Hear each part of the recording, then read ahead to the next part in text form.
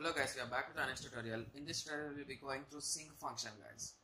It is defined as, in continuous it is defined as a Sinc, S-I-N-C of t is equals to sin t by t.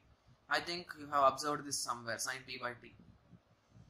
Okay, so it exists from minus infinity to infinity. It will be in this format guys. It will be 0 at minus infinity and at infinity it is 0, and it keeps on increasing and its maximum at t equal to 0. That's it guys. That's it about Sinc function. So even in the discrete,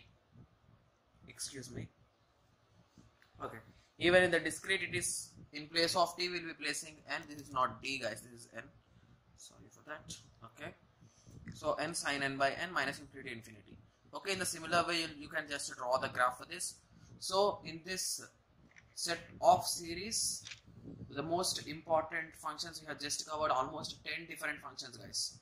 So in the next tutorials we will be going through some operations on these functions or any kind of signal.